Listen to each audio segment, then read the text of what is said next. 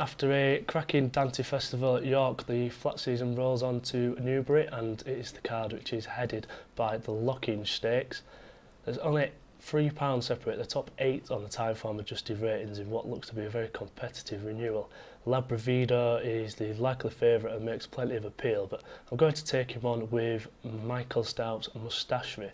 His form in Group 2 races last year entitles him to go very close, and he shaped very well on his return to action when shaping like he just needed it. At 8 to 1, he's a good each-way price.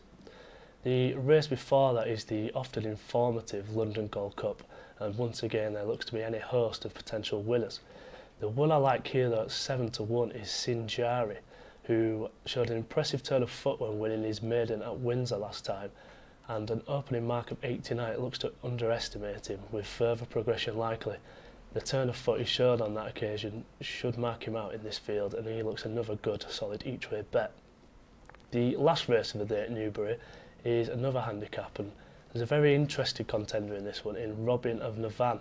He's actually making his first start in the handicap, and a mark of 105 is probably a bit on the lenient side given what he's produced in Pattern Company for most of his career. He's not won in a long time, but the booking of Ryan Moore is a positive, and I think he should go close at what is likely to be a good each-way price.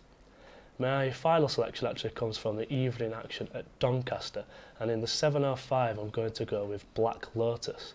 He's a likely favourite, but should be a good bet around the 7 to 2 mark, having shaped very well over an inadequate trip on his return.